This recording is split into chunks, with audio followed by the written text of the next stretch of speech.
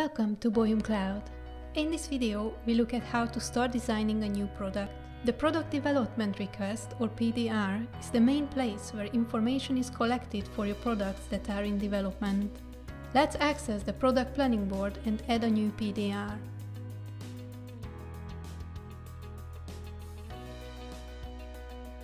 Open the PDR and add general details and information. Assign an item to the request. This is the item you would like to develop or redesign. You have the option to create a new item, or you can use an existing item.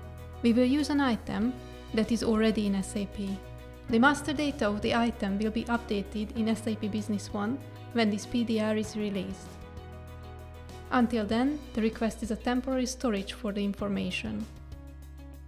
Add a description, due date, attach documents.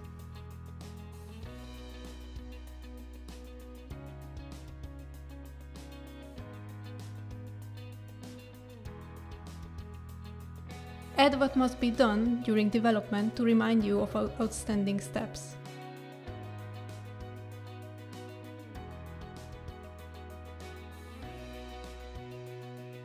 You can mark the task as you complete them.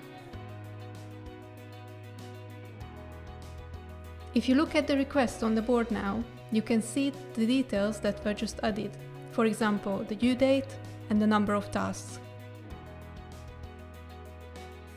The PDR can be moved between the columns to reflect its status and its place in the workflow.